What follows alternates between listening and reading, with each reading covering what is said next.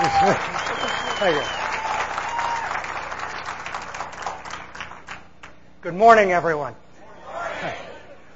What we want to do in this morning session is to basically condense a talk of about 2.5 hours on cancer down to about 1 hour. And to do that, we're going to have to do two things. One, I have to talk very quickly. And two, some of the detail will be gone. The core of the message will remain intact, but we'll lose some detail in the process. Now, let me explain something to begin with. I am not going to prescribe or play doctor in this talk. All we're going to do merely is explore the theoretical nature of the disease. I think you will find, however, that in this act of exploration, it opens up possibilities for preventing and even reversing the disease if you have it. So let's begin by taking a look at the state of cancer in the United States today. Slide, Luke. If you were to look in the papers, you would see that things seem to be going incredibly well for winning the war on cancer. You would read things, for example, that diagnosis and treatment are better than ever. You would hear that there are more cancer survivors than ever before. I'm sure everyone has seen on television over the past few number of months, Lance Armstrong, the cyclist who overcame testicular cancer. He's been in the news constantly. More people surviving than ever before. People living longer after diagnosis than ever before. That the discovery of the elusive cancer gene and the cure for cancer seems to be right around the corner. Things could not look better for winning the war on cancer. On the other hand, if you go off of page 1 to like page 30 and 40 in the newspaper, way back, you find different statistics that tell you a different story. For example, you would see that we're currently spending about $100 billion a year to win the war on cancer. This is hardly a number that you would expect to find if we're close to winning. It's actually about 6 times more than the entire film industry spends and makes. It's a huge, huge number. It's one of the biggest industries in the United States today. If you read journals like the February 9th, 1994 issue of the Journal of the American Medical Association, you would see where they declared the war on cancer a failure. And I quote from them. They said, basically, the incidence of cancer is increasing in all age groups.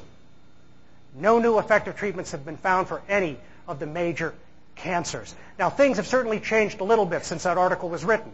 If you read in the papers, you'll see there have been slight dips recently in the incidence of prostate cancer and breast cancer, people surviving better in colon cancer than ever before. But if you actually understand what these numbers are, they're hardly anything to brag about because you've had years and years and years of the incidence increasing. Finally, in the last 2, you have a slight little dip. Only the medical industry could call this a victory. I mean, understand that. And these numbers are even more than offset by the fact that new cancers, such as pancreatic cancer and lymph cancer, are now increasing rapidly and have more than offset those numbers. Simple fact is that more people are dying from cancer than ever before. Cancer is now the number 2 killer in the United States today, killing over 500,000 people a year, moving to number 1. And understand, this is a disease that 100 years ago was virtually unknown in the United States, virtually unknown. And I found actually quotes from doctors going back 100 years ago where they were taking their students on tours through a hospital. They would find a patient with a tumor, and the doctor would actually tell the students, look carefully at this patient. You may never see another case like this in your lifetime. It was that rare. Let me ask a question. I want to see a show of hands. How many people in this room know someone or know of someone who has had cancer? It's 100%. Understand the disease has gone from so rare that doctors were not sure they would ever see a case in their lifetime to where every single person knows someone who's been affected by this disease. The incidence of the disease has gone through the roof. Again, from virtually unknown, it has gone up, depends whose numbers you use, between 800 and 1,700% in the last 100 years. 8 to 17-fold. That's a huge increase. Currently, the American Cancer Society says that approximately 1 in every 2 people will come down with some form of invasive cancer in their lifetime, and half will die from it. It means statistically that if this half of the room is not going to get cancer, everyone statistically on this side will. It is a huge, huge number. So what's going on here? We have 2 entirely different sets of numbers that seem to tell 2 entirely different stories. They can't both be true, can they? Actually, they can, sort of. Provided you understand, it's one of my favorite quotes, Benjamin Disraeli's quote, that there are three kinds of lies in the world. Lies, damn lies, and statistics. Next slide. Let's take a look at these numbers and understand the game that's being played here. Let's start with the fact that more people are surviving cancer than ever before. How do we square that with the AMA statement that mortality rates are virtually unchanged? Well, let's consider the fact that cancer rates are up 800 to 1,700%. To keep the math simple, we'll round that 8-fold up to 10, well short of the 17-fold increase. So we're staying on the short side, but 10's an easy number to work with. That means 10 times more people are getting cancer than ever before. So if no more are surviving, you automatically have 10-fold more surviving than ever before. You understand? Just by virtue of 10 times as many having the disease. But it's actually worse than that, because the U.S. population's gone from about 45 million to about 270 million. That's about a 6-fold increase. So you have to multiply that in. 6 times 10 is a 60-fold increase in the number of people who have cancer, therefore a 60-fold increase in the number who are surviving. But there's the backside of the statistic that people don't talk about as much, that 60 times as many people are dying from cancer as ever before. Again, only in the medical establishment in the United States could you call this a victory. It's not. What about the other number, that people are surviving longer than ever before? Well, there are a couple of factors here. One is very simple. You used to diagnose the disease here, and then people would die here. They're now diagnosing it earlier here, and they're still dying here. But theoretically, you're living longer. Now, the statisticians say that they're incorporating adjustments in for that. In fact, they are not, barely, but there's an even bigger factor involved, people. How many people in this room take some form of supplements? The fact is, 2/3 of all Americans are now using supplements. They are taking control of their health. They are doing things to change that outcome, independent of the medical establishment. That never get factors in. So, what's happening? Are we being lied to? Are we being scammed? Is it, as some people claim in the alternative health community, that there's actually a conspiracy to suppress real treatments from reaching the public? I don't think that's true. I tend to have much more faith in the goodness of people and the goodness of human nature. I believe, truly, that most doctors and most hospitals really do mean well. But we need to go back and look at our numbers to understand why we're getting this conflicting information. The first thing you need to look at is that $100 billion again. See, the problem is, I don't care how ethical you are, how well-meaning you are, how well-intentioned you are. When there's a $100 million pie sitting in the middle of the table, and all you have to do to get your share is reach in and grab some, the doctor can reach in and grab millions of dollars for providing care. Hospitals get millions of dollars for building new wings to deal with cancer. Labs get millions of dollars for doing testing. The equipment manufacturers doing CAT scan equipment and MRI equipment get millions of dollars. $100 billion is an awful lot of money. $100 billion is an awful lot of money to have a piece of. Did I say 100 million before? It's 100 billion. It cannot help but influence the equation. In what ways? There are 3 ways that it influences. First, there is no interest in looking for cancer prevention, only the cancer cure. Quite simply, that's where the money, that's where the glory is. If you've read the paper, you've seen they're always looking for the cure for cancer. Have you ever read a story where they're hunting for the prevention of cancer? You don't see it. It influences you. The fact is that we remember the people who find cures for things. We remember the name of the person who found the magic bullet to end polio. It's now 40 years ago. Who was the person who found the cure for polio? Salk. You remember that. But who found the protocol that said if you started using chlorine in water, it would prevent typhoid fever and cholera? Actually, it was probably an Englishman named John Snow. But no one knows that. The glory, the money are in finding a cure. So there is no interest. Are there people looking? Yes. You just don't hear about it, and most of the money doesn't go there. Number 2, any cure you find must be proprietary. Let me explain the economics of that. Currently, to get something approved as a cure, as a cure for cancer or as an effective treatment, it currently costs, and I think the last figure I read was about $240 million to run through testing. If you were to find an herb that cured cancer, and I will tell you there is not an herb that cures cancer, no single herb does that. But let's pretend that there was an herb that cured cancer, and you wanted to get it approved so you could sell it as a cure for cancer. It would cost you $240 million. But you can't patent a natural substance. So that means after you've spent $240 million, you own nothing. Dan Prater could set up his own shop selling that herb, and it didn't cost him $240 million. Steve Duncan is the one who spent that money. Do you understand? So that it has to be proprietary to justify the economics. And third, and I think this is the biggest factor of all, is any cure or treatment for cancer must be found from within the medical community. And you need to understand why here. You see, I think ego plays a bigger role in this than money. To become a doctor in the United States today, you go through 4 years of undergraduate school, you then go through medical school, you are an intern, a resident. To be a specialist, you then spend more time learning your specialty. Dr. Brabham can probably tell you more accurately, but I think it's now close to $200,000 or slightly over $200,000 that you spend on your education to become a doctor. After all this training, you are now the most elite healer, the most educated healer in the history of the world. You have at your disposal an army that is unbelievable.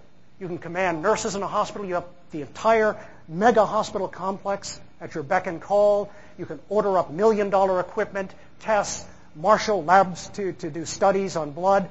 It's incredible. You are a demigod of healing.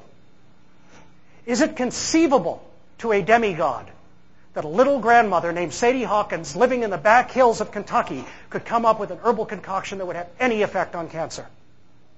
That possibility cannot exist in your mind. It excludes possibilities. So what are the consequences of these three issues? Well, there are three of them. And the first one is I will tell you that even though it is possible to eliminate 90% of the cancer we face today now, and I will prove it to you in the next minute, I will prove to you that can be done. Actually, let me ask you a question first. If a doctor discovered a pill or an injection that cured 90% of all cancers, would you hear about it? Would that person be on the cover of Time Magazine, Man of the Year, and win the Nobel Prize? Okay? We can do the exact same thing. I can tell you, and I will show you right now, how you can do exactly that, get exactly that result. Let's think for a moment. We already said in the last 100 years, the incidence of cancer has gone up 800 to 1,700%. If you can take your body back to the state of health that existed 100 years ago, in other words, remove those toxins that have been entered into the environment in the last year that have helped stimulate cancer, to put back the nutrients that have been removed from the food you eat, to take your body back to that state, then by definition, you have eliminated 90% of the cancers that you have today. Understand, genes are not responsible for that cancer.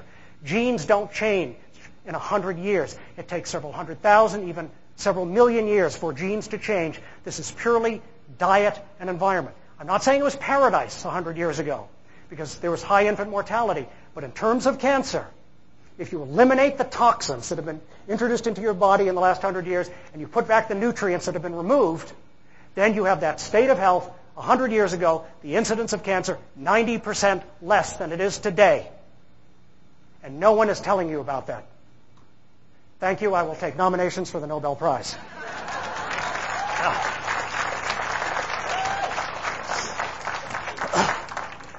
Second issue, it has to be proprietary. Well, no one will tell you that there are alternative treatments at least as effective as chemo now. Actually, not very hard to do when you understand how ineffective chemo actually is. Chemo is effective only about 7 to 10% of the time it is used. Understand, in many cases, like when it's administered in cases of advanced lung cancer, its effectiveness rate is less than 1 in 100. Less than 1 in 100. Something less than 30% effective is considered a placebo. There are many alternative treatments that have tested less than 30%, but well ahead of 7 to 10%. In other words, at least as effective as chemotherapy with no side effects. And no one tells you about those. In fact, chemotherapy, another thing about chemotherapy becomes significant, we'll talk about it later, is its effectiveness depends on age. The younger you are, the more likely it is to be effective. At around the age of 45, you're basically 50-50 as to whether you're better off doing nothing or doing chemo. At 45 and at 50, you're actually better off doing nothing or taking a placebo. Your odds of surviving are better because your body can't handle the chemo. Third issue is that, and I find this one an amazing thing, is even though you're paying for this $100 billion already, you pay for it with your taxes, the government funds studies, you pay for it when you buy any medication, you're funding the drug companies, and you pay exorbitant rates in the United States for your drugs, you can get them for a fifth the cost in Mexico. You pay for it in office collections. Despite all that, you're still asked to go out and run in 10K races or contribute to your friends who run in 10K races to raise money for cancer. You're continually funding research that is producing results that the American Medical Association, it says, is a failure. It's an incredible situation. So, where are we? We're going to talk about the nature of cancer, but there's one other question I need to deal with first. I need to ask a question and get an answer. Does anyone in this room believe that cancer occurs for no reason at all in your body? That it's sort of the hand of God reaches down, magically touches you and says, for no reason, you are having cancer. And that when you get it, it exists in only one area of your body, and if you get rid of it in that one area, it's gone forever. Is there, please, a show of hands, does anyone believe that? Not one person raised their hands. And in fact, not one doctor would agree to that. Why is this an important question? Because you need to understand, if you opt for any traditional treatment in cancer, that treatment is based on accepting that premise. Think about this.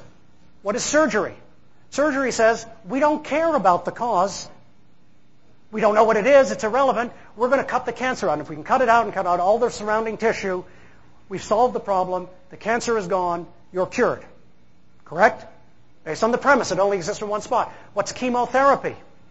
Chemotherapy is the idea is we're going to poison that tumor and kill it. Nothing is done for the cause. Trust me, no one gets cancer because they're suffering from a chemotherapy deficiency. So the chemotherapy isn't dealing with the cause.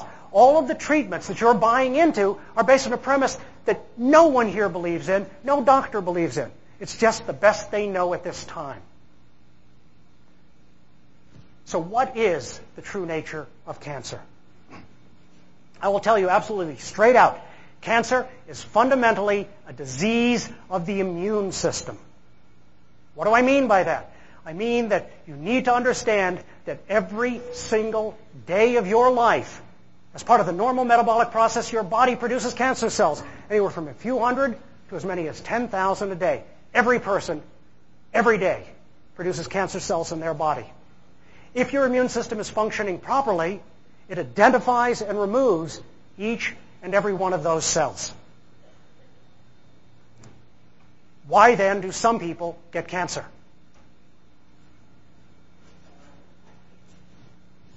Very simply, there are three factors that cause this whole system to go wrong.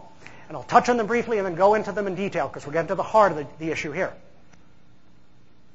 And what actually happens is it's more usually the three together than just one. One, you are exposed to toxins or outside influences that increase production of those cancer cells beyond those few hundred to 10,000 a day. We're going to go into detail, but give you an example. Cigarette smoke. Does it guarantee you get cancer? No. But it's a guarantee. It increases production of the aberrant cells in the lungs, increasing the likelihood of getting cancer. There's a whole bunch. We'll talk about those more later. Second factor is that you compromise your immune system so it can't even handle the cancer cells your body normally produces. We'll cover those in detail, but to give you one example, a single can of cola, and I've said this before, soda pop, probably the single worst food ever created by man, but a single can of soda can compromise parts of your immune system by up to 50% for 6 hours or more. Does anyone know people at work who slug down 5-6 sodas a day or more? Has anyone seen kids walking around with 32-ounce Big Gulps? What kind of immune system do you have to fight the cancer cells your body is producing? Third factor is circulation. I mean, circulation in the grand sense here. And we'll cover this in detail, but it's circulation of blood, of lymph, and of energy. Let's cover these in a little more detail. First thing, what kinds of things increase production of cancer cells? The list, in some sense, is almost unlimited. We'll touch on a few of them. First one, radiation. We all know people who are exposed to radiation from nuclear fallout, such as Hiroshima and Nagasaki, or from Chernobyl, have a much higher incidence of cancer. Radiation causes cells to go aberrant. Sometimes, if the dose is very high, that cancer can come quickly in a matter of weeks or a few months. In other cases, it can take 10, 20, 30, 40 years for that cancer to manifest. But the percentage of people who have cancer after exposure to radiation is higher. Well, what difference does that make to the people in this room? Anyone gone to the dentist and had dental x-rays? It's radiation. Anyone fly here to this meeting? When you fly, they say in a cross-country flight, I think it's the equivalent of something like 5 trips to the dentist for x-rays. Anyone happen to live on planet Earth? Because you were affected by Chernobyl too. The fallout went into the atmosphere, came down, it landed in our food. It is said that the average woman in the United States has more strontium-90 in her breast milk than is legally allowed to be sold in dairy milk. We're exposed to it all the time. It produces an increase in aberrant cells. What's another one? Radon gas. Radon gas, second leading cause of lung cancer in the United States today. What's radon gas? Gas that comes up everywhere from the ground, natural gas. Some areas more than others. The problem is when it collects in the house. And nowadays we're building more and more energy-efficient houses. That's a good thing. Unfortunately, they concentrate the air in the house, the radon gas in the house. Second leading cause of lung cancer in the U.S. today. Incidentally, testing for radon gas is very easy. A kit's about $15. It may take 3 or 4 per house. Less than $100, you can test your house. If you find it's high in radon gas, modifying the ventilation in your house will cost you anywhere from like $200 to $800. You could get rid of the number 2 cause of lung cancer in the U.S. How many people in this room have had their houses tested? I see maybe 4 hands going up. Understand, this is something you can control. I see some people taking notes. Good. If you check on the net, you'll find kits for about $15. Air pollution. If you live in cities like Houston or Los Angeles, the U.S. government came out with statistics said that your chances of getting lung cancer, if you live in the Los Angeles basin, are 426 times greater than if you live in an area with clean air, because it produces production of aberrant cells in the lungs. Viruses and bacteria have been implicated in the onset of cancer, the production of aberrant cells. Certain parasites have been implicated. Cigarette smoke, we've already talked about that. Here in Kentucky, that's certainly an issue. But cigarette smoke is a major factor increasing production of aberrant cells. Excessive estrogen, the xenoestrogens that are now injected into the dairy cattle, into your meat supply, into the chicken, that are in all of the plastic wrappings on your food. The exposure to xenoestrogens is huge in the United States. Estrogens are the only known cause of uterine cancer. It's a major factor in breast cancer and prostate cancer. Increases production of aberrant cells in the body. Improper elimination. Average American stores 8 to 20 pounds of fecal matter in their colon. Yes, I know there are doctors who say, proctologists say, well, I've been looking up people's rear ends for years, and I've never seen that concentration. Well, something to ask the doctor when he says that is, well, what do you give your patient the day before, the night before they've come in for the colonoscopy? A purgative. So if you're blowing out the fecal matter, it's not likely you're going to see much. Let's get real here.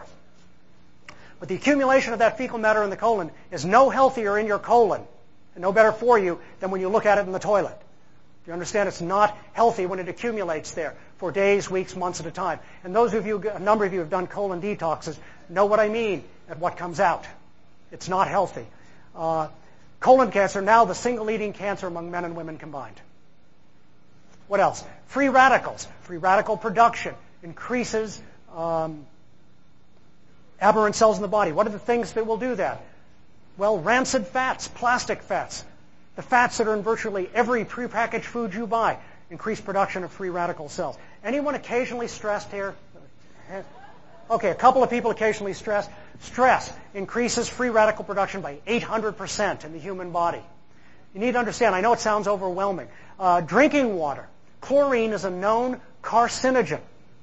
It is in your water because it's considered an acceptable risk. Not necessarily acceptable for those small percentage that get cancer from it. I am not saying take chlorine out, because it saves more lives by preventing cholera and typhoid fever. But I'm saying, and I do want to congratulate the municipal water supplies, because the water supply in the U.S. spreads less disease than almost anywhere else in the world. However, it doesn't mean you should drink and bathe in that water as it comes to your house. Not only chlorine, but there are over 2,000 known carcinogens in the average drinking water in the United States. Even something as simple as acid reflux. Continual acid reflux in the esophagus stresses the tissue in the esophagus so much, eventually you get esophageal cancer. The list, I know, sounds overwhelming. It should tell you two things. One is, hunting for a magic bullet is going to be useless. There are so many factors that cause the cancer. And number two, if you have a protocol that deals with all of these things at once, such as the baseline of health, which is designed to remove toxins from the body and replace the nutrients that have been removed from your body, with one protocol, you can deal with almost all of these things at once. It gets much simpler. Do you understand? Let's look at the second issue. What compromises the immune system? Again, the list seems very long, and in some ways it seems to parallel the one we just looked at. The plug colon. That fecal matter, again, causes continual irritation of the cells. It also basically causes a shift in bacteria. The beneficial bacteria can't really survive when the fecal matter is present for a long time. E. coli survive. It causes cells to go aberrant. There's also the issue, we talk about beneficial bacteria, of a state called dysbiosis, where you need something like 100 trillion beneficial bacteria in the intestinal tract, running from the mouth to the anus.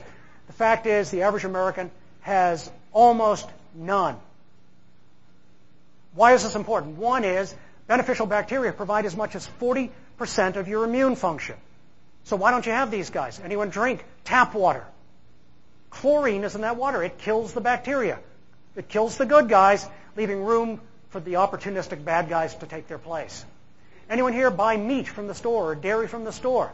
There are antibiotics in that food. It kills you. Anyone gone through a round of antibiotics with a doctor?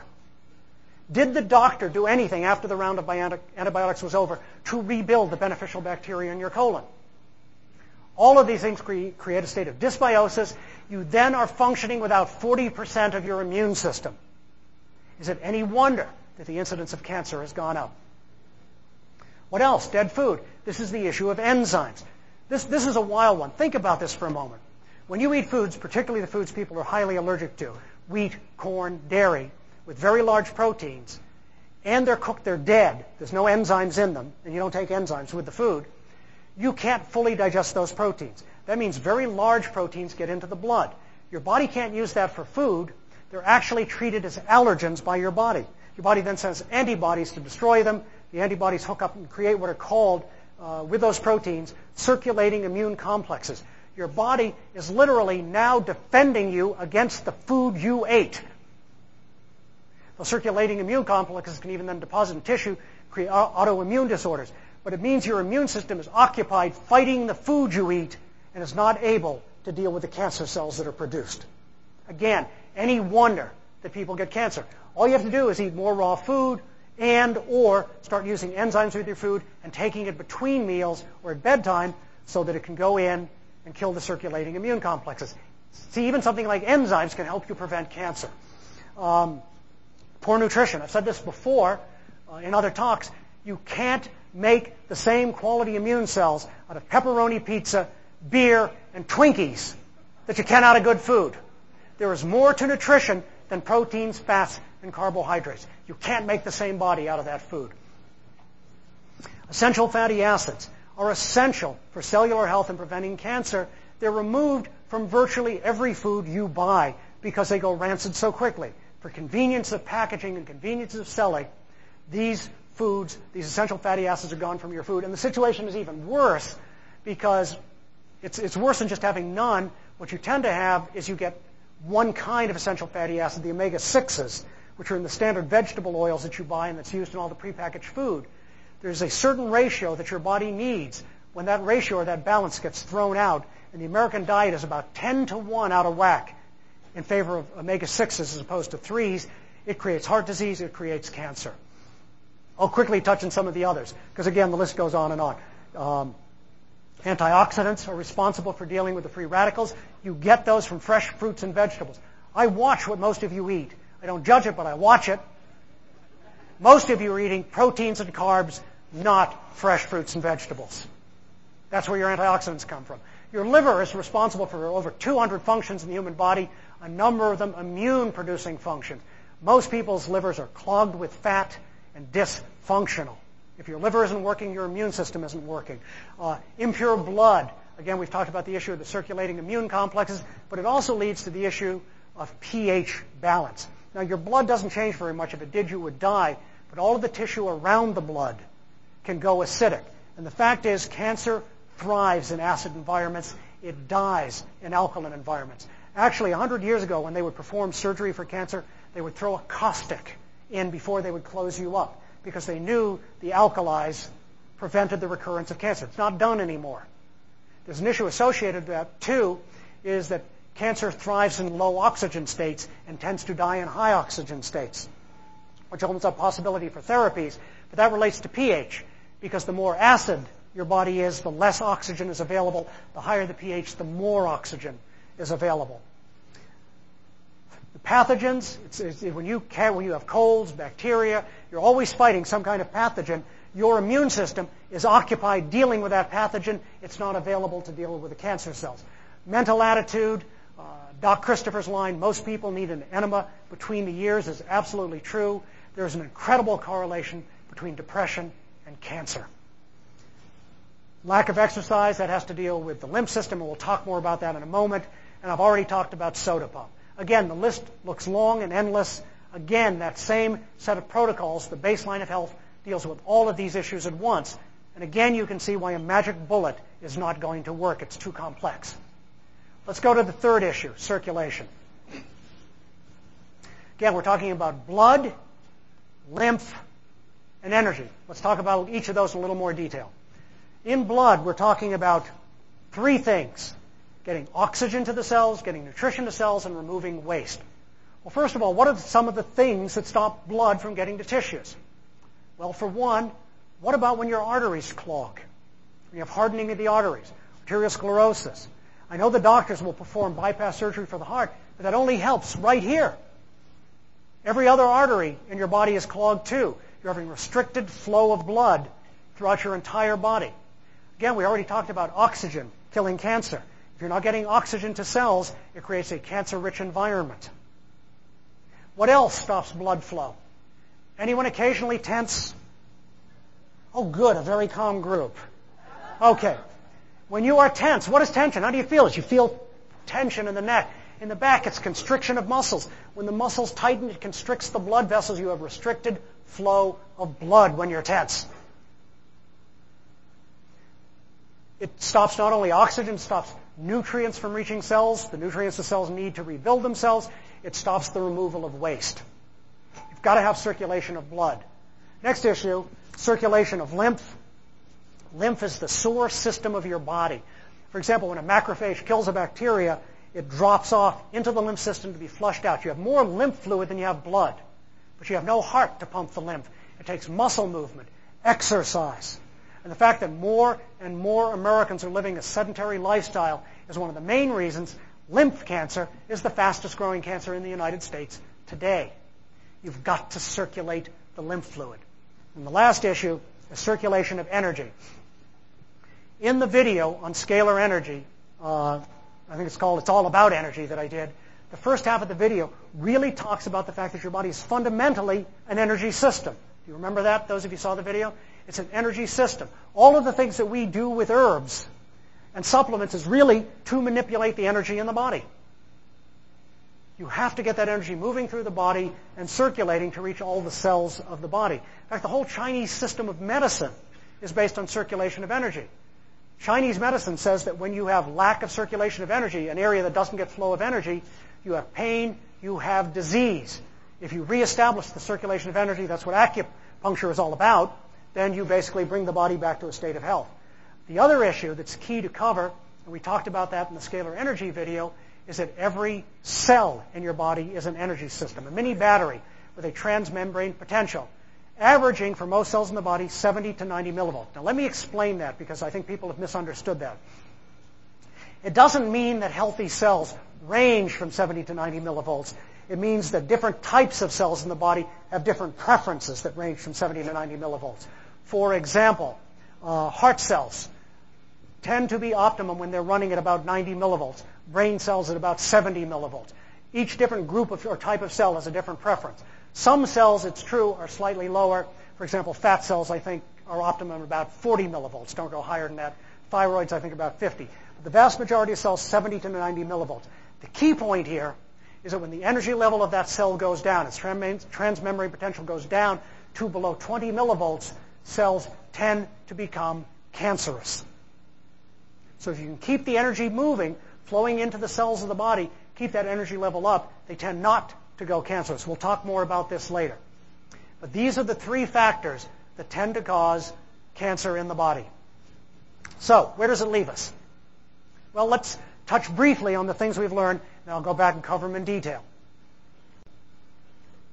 First, we should have a sense of why medical treatments, the standard treatments, now produce such dismal results. Results that the American Medical Association or the Journal of the American Medical Association said have been a failure. Two, we should have a better sense of why the vast majority of money spent on research is a waste of time and money. We should also have an indication now of what alternative treatments or why alternative treatments can work, what we can do to prevent and even reverse the disease. Let's look at these in a little more detail. Okay. Why do medical treatments fail? Well, the first one we've actually covered in a little detail. One, it's based on the idea that it's on symptoms, not the cause of the disease. And it's because they don't know. Medical doctors don't know what the causes are. They obviously haven't heard this talk yet. They don't know the causes, so they deal with the symptoms. And all you can do is get rid of the temporary manifestation. If the cause is there, it keeps coming back.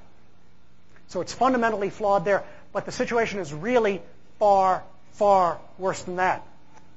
Let's talk about some things that absolutely blow your mind if you actually think about them. And I know people haven't, but it's really mind-blowing when you think about it. We already talked about what's one of the main causes of cancer. Exposure to radiation. So one of the treatments we're using for cancer is to bombard your body with high-intensity radiation to burn out cancer. There's a logic here that's mind-boggling. Chemotherapy. Chemotherapy drugs are some of the most carcinogenic substances known to man. Again, we're going to give you a chemotherapy drug to kill a cancer, at the same time pumping your body with some of the most powerful carcinogens we know. What are the implications for long-term recurrence of that cancer? Not good, and we know that. Gets even worse. We've already discussed what's the one system in your body that defends against cancer. The immune system. What's the main side effect of chemo and radiation? They destroy the immune system. So you're really playing Russian roulette here, guys. It's like you put a bullet, you're taking a gun and you put 5 chambers bullets, and you're spinning and you hope you hit the blank chamber when you use alternative treatment, or when you use traditional treatments. And on top of everything else, there's some of the most toxic poisons known to man. If you've ever been to a hospital and seen them carting around chemotherapy drugs, it would scare the bejeebus out of you. There's some special boxes. If any drop onto the ground, if it's left there too long, it will actually burn a hole in the cement floor. When they clean up, if you've seen them, they have to wear special uniforms. It looks like the movie Outbreak, where the entire body is shielded for cleanup. These are really nasty, nasty substances. Is it any wonder that they don't produce the results that we all wish they would? Next slide. Why is most research a failure? We already touched on that a bit, in that most research is looking for magic bullets. And we know why that won't work, because the causes are multitudinous. They're looking for a cancer gene. And we already discussed that genes can't be responsible for the 90%, 800 to 1,700% increase that we've seen. It can only be responsible for a small percentage of what existed before. So at most, the cancer gene will be 2 or 3% of the cancers we face today. And for all the money we're spending, I'm sure for those 2 or 3% it's important, but not for the vast majority of people. Is there any cancer research that's of value? Sure. It's not the main research and it's not the stuff you hear about, but there are doctors working now to see if they can work with the immune system. Now there's a concept. There's a concept to work with the immune system to fight cancer. Also, my brother-in-law, one of the top medical researchers in the country, is working on a system for taking chemotherapy drugs only to the cancer cells, so it wouldn't harm regular cells. That would be beneficial. Would it cure cancer? No, it would not, because it doesn't deal with the cause. It would allow people better to get rid of that symptom, that manifestation. But if you don't change the cause, you will get cancer again. You would have to use a treatment like that again and again until eventually it doesn't work. Most research won't cover the issue, and particularly when you get rid of 90% of the cancers like that. It's pretty shocking. Let's now take a look at alternative therapies, the issues here. Now, there's one thing that I need to deal with first before we can actually go into these therapies. Because one of the things you will hear is, well, yes, John, if alternative therapies are so good, how come they failed every test that the doctors put them to? Let's talk about that. I will tell you that the way things are tested, the deck is rigged against alternative therapies. And it's rigged because of the fundamental difference between drugs and alternative therapies.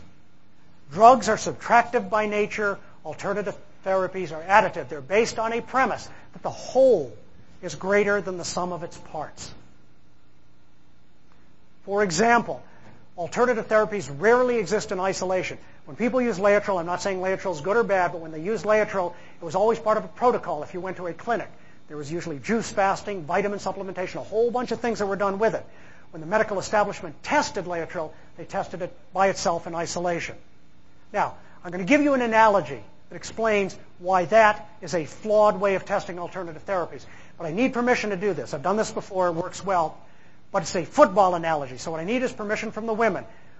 What I got to do is find out, have the women here at least seen part of one football game in your lifetime? Okay, good. So you would know what a football quarterback is. That's all you need to know. Okay. We're going to test an alternative therapy. A rookie football quarterback, if you will. Okay? Now, if this were being tested along the lines of alternative therapy, the logical thing would be to take the entire protocol, the entire offensive team, let's say it's Laetrile and juice fasting and all these other things, take them all together, the whole team, put them on the field and let them play against the defense and see how they play. If they score touchdowns, we say it's a good protocol. If it doesn't, it's not a good protocol. Make sense? Okay. Medical establishment says, and with some justification, say, no, it's not a good test. Now, the problem I'm going to have, and I'll explain later, is there are other ways to answer their concerns. But the concern is, how do we know that quarterback is any good in that testing model? For example, he could be a horrible passer, throw passes badly, but you have the two greatest receivers in the history of the game on the team who are making these spectacular diving catches, and even though he throws badly and is worse than useless, they catch everything and make him look great. Or you could have a running back who basically runs 10 yards every time you give him the ball. So all the quarterback has to do is go like this. And the guy runs 10 yards every time they march up and down the field and he scores.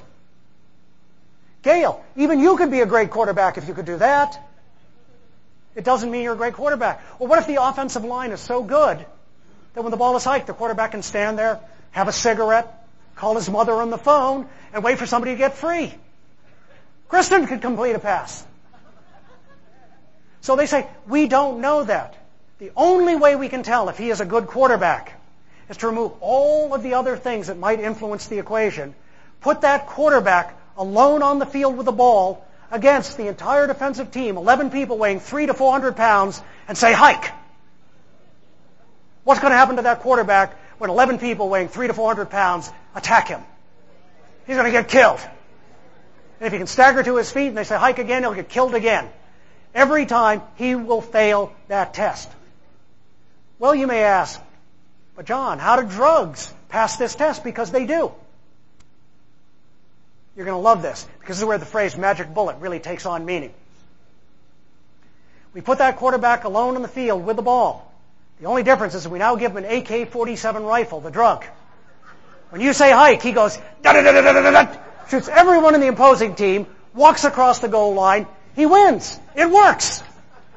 Unfortunately, there are side effects. The other team is dead and the game is over. But he worked. How would you test? A real way to test, a valid way to test that would satisfy the questions of doctors is to test the entire protocol. See if the protocol works. Then you can pull out the wide receiver, let's say the juice fasting, and replace it with eating steak and potatoes. See if it changes the survival quotient. If it does, then you know the juice fasting was important. If it doesn't, you know it wasn't. Take out the hanging upside down in an inversion bar and painting someone's feet with bat's blood and see if that makes a difference. If it doesn't, you know that wasn't important. So there is a way to test that is conducive to the model that would give you a valid result.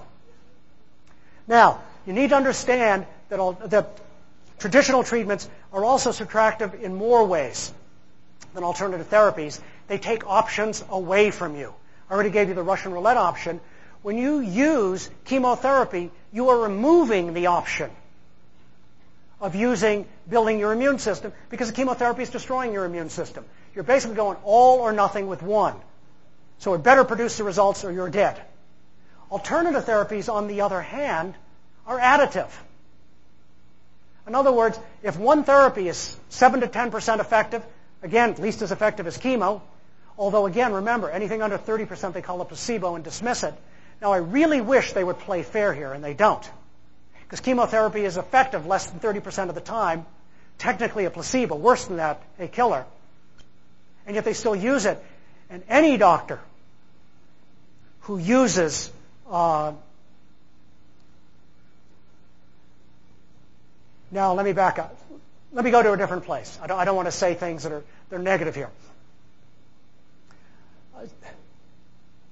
Any doctor who uses chemotherapy on advanced lung cancer when the odds are less than 100 is ill-advised. Does that make sense? The odds are so low, it makes no sense. But you can find alternative therapies at least as effective as chemotherapy, and they're additive. So let's say you had one that's 10% effective.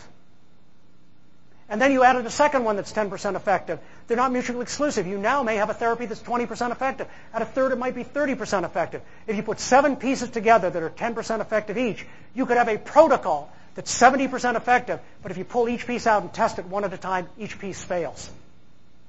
You understand why the concept here is so key. So key. Okay. There's one other thing that I want to deal with here. And this one really is an irritant to me. Is the claim from the medical establishment that one of the reasons they basically look to discredit alternative therapies is they don't want you to be cheated out of your money. You heard that one? Okay. Alternative therapies, if you do them yourself, generally, if you were dealing with cancer, since most of the things are things like buying juice fasting and things like that, will run you $100 to $200 a month. If you go to a clinic, it might cost you more, $100 to $200 a month. You buy some specialized equipment, like a Rife machine, technology out there, or an ozonator, and we'll talk more about those later. They may cost you $2,000 one time, much bigger. However, that will not make you go bankrupt.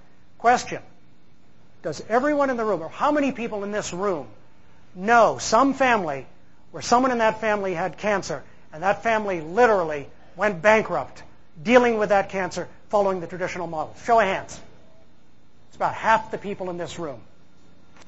I find that rather disingenuous of the medical establishment to claim they're looking to save you money, $100, $200 a month, when so many people are going bankrupt using a therapy that the Journal of the American Medical Association has called a failure.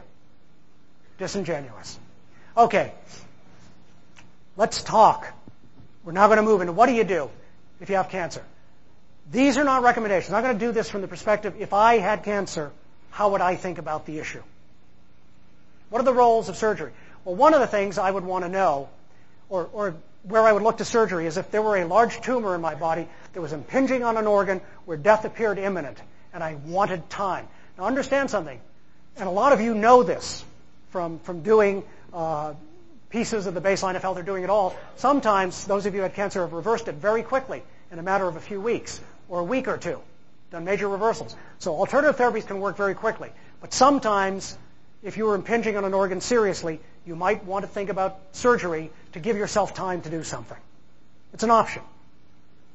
Chemotherapy, radiation, I would need second, third, fourth, fifth, sixth, seventh opinions. I would need to be absolutely convinced that the chemotherapy for the cancer I had was a really viable option. The other thing is if I were doing chemotherapy, I would absolutely want to be sure I was building my immune system at the same time. Now, one of the things that we do know is it's possible to build your immune system while doing chemo. We've done it repeatedly. We've seen people do this repeatedly. Numerous cases. There's one that I can think of just comes to mind is the woman who had metastasized breast cancer. She was getting ready to start chemo, and the doctor was worried because her white cell count was down to about 2,600, about half of normal. And he was worried she would not survive chemo because she was already too low. And he knew the chemo would drive it lower. So with his permission, although he didn't think it would do anything, but he saw no choice, with his permission, she started on Immunity Plus, the immune enhancer, and trace minerals at the same time that she started chemo. 1 week later, he took a look at her blood count. It had not gone down, but in fact had gone from 2,600 to 4,300, and a week later was up to 5,200 and held there for the rest of treatment. Now, we've seen that can be repeated over and over and over, that you can keep the immune system up. It's not hard to do. I would say that any doctor who does chemotherapy, unless it's a specialized thing like leukemia where you're trying to get rid of the immune system, literally, to eliminate it and replace it. But for most cancers, to use chemo without doing something to build the immune system is bad choice of words is going to come out, an inflammatory word, is ill-advised. How about that? Ill-advised. Now, I got to tell you one thing. When we found out how well Immunity Plus was working, keeping the immune system up, I wrote to a number of hospitals, all of whom had complementary health programs or were working with the NIH to evaluate complementary health, to say we would fund the testing, because if the results proved out to be as they were proving consistently, that it would keep the immune system up while you were doing chemo, it would save thousands of lives. We sent out a round of letters. Not one hospital answered. Not one. I sent out a second letter. I was persistent. Not one hospital answered. I sent out a third letter. I finally got one response, and I will not say which hospital, which doctor was the head of the cancer department in that hospital, said never write to us again unless you have this in a peer-reviewed journal. Well, duh. What do you think we were looking for? Basically, he was saying, catch-22, we won't look at it unless it's in a peer-reviewed journal, and we will never do anything to get it in a peer-reviewed journal. You will never get it evaluated. Anyway, I would not do chemo unless something was being done to boost my immune system at the same time. Same for radiation. What would I do? I would do everything. Alternative, because it's additive, I would do it all at once. I would do it intensively. I would repeat it. And then once I thought the cancer was gone, I would continue doing it for 6 months. One of the problems people have is they think they've won and they stop too soon. You keep it going. So what are these things that you do? Is the baseline of health a cure for cancer? No, it is not. But it is a tremendous way to defend your body, to eliminate the chance of getting that 90% of cancers we're talking about, that 800 to 1,700% increase. It's also a great launching pad for doing any treatment to get rid of the cancer. Why? Because it removes those toxins from the body that we discussed that cause cancer, and it rebuilds the body, puts the nutrients back that have been eliminated. It is not a cure for cancer. It does not get rid of cancer. It is the launching point for doing it. Now, we have seen some people do just the baseline of health, and it has been enough. But you would never sell it that way or bill it that way or promise it that way. What are the things I would do on top of the baseline of health? And I'm just throwing out here, there's so many possibilities and you can look out. Some work better than others. Every one of these things, I have seen evidence that they provide benefits for at least some people. And understand, it's like the baseline of health. You don't know which piece is necessarily going to help you. So if you only use one of these, you're now, again, playing Russian roulette or playing with loaded dice. You want to do as many of these things as you can. Well, certainly based on the studies by Dr. Daniel Nixon, which are now human studies, using red raspberry extract makes a lot of sense for a lot of cancers. And a lot of people we know have had great results with it. I would basically beef up the amount of red raspberry lagitannins I was taking. I would do things like curcumin, the active ingredient in turmeric. It's an eradicator. I would beef up the amount I was taking because it's known that it prevents, it destroys cancer cells, particularly colon cancer cells. I would pick up green tea extract and start using a lot of it. I would do things like stabilized rice bran, which has over 70 known antioxidants. What else? Graviola, which is an herb from South America, which in lab studies, in numerous lab studies, not human studies, but lab studies, has been shown to kill cancer cells. Acemannan, we're going to talk more about that later this morning. That's from aloe vera, has been shown to have properties for destroying cancer and even AIDS. Anti-neoplastins, Dr. Brzezinski in Texas has found a therapy that basically is very effective for brain cancer. Now, something here again, it's not a cure for cancer. It's dealing with the manifestation of that cancer. You have to keep doing it, or the brain cancer will come back. But again, that's why something like the baseline of health makes so much sense in conjunction with anything else you're doing, because it's working on the underlying causes. It's very important to understand that. High-dose beta-glucans. We'll talk more about beta-glucans later. But the beta-glucans are things that are in the medicinal mushrooms in Immunity Plus, for example.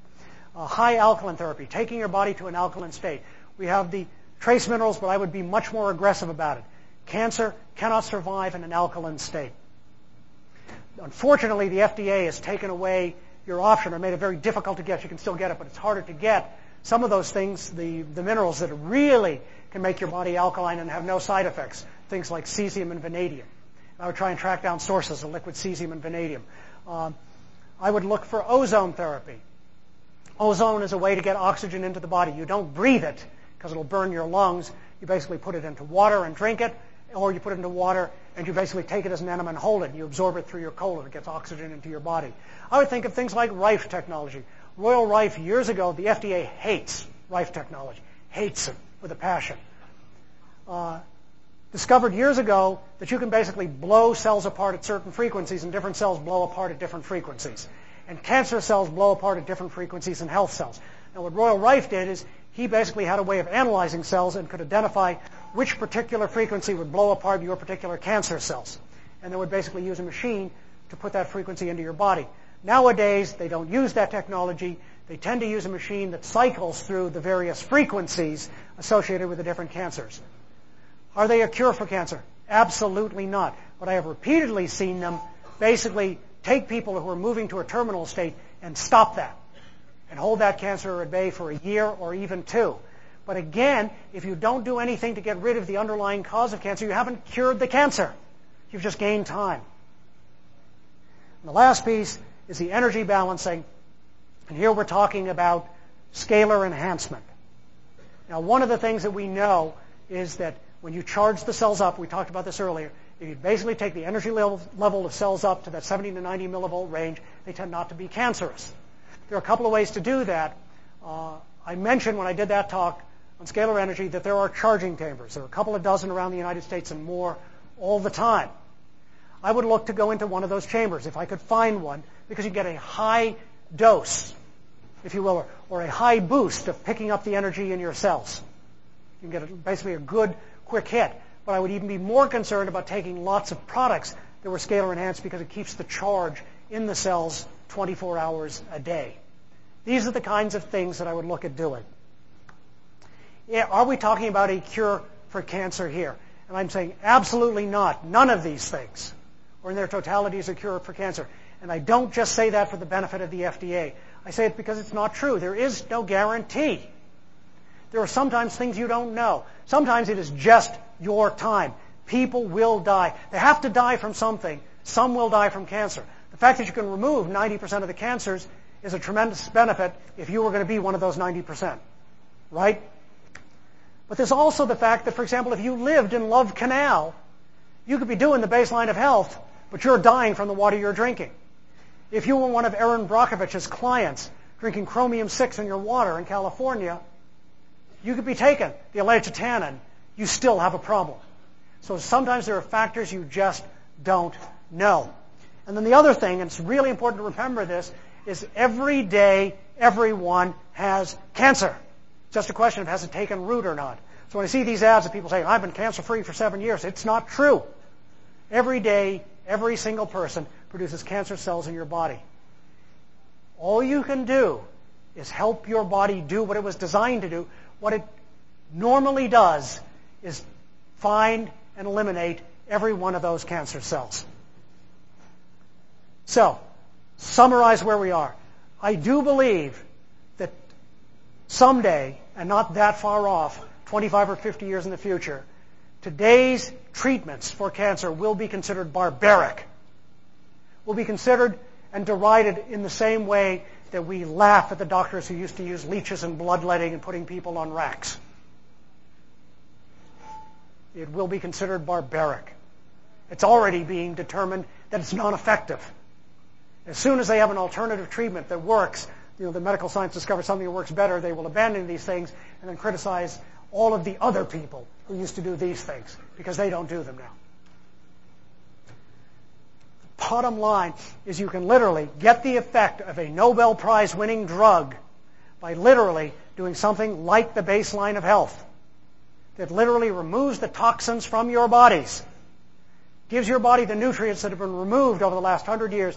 Take your body back to that state the body was in 100 years ago. And again, I'm not saying that was an ideal state because people died from other things. But in terms of cancer, it was. Clean out the body. Nourish the body. Do a program like the baseline of health. And a lot of it you don't even have to buy. Things like juicing have nothing to do with this company. Flaxseed has nothing to do with this company. Exercise has nothing to do with this company. Changing your state of mind has nothing to do with this company. Much of the baseline of health is stuff you can do on your own virtually for free. Do it. And you can reduce your odds of getting cancer by 90%. Thank you very much.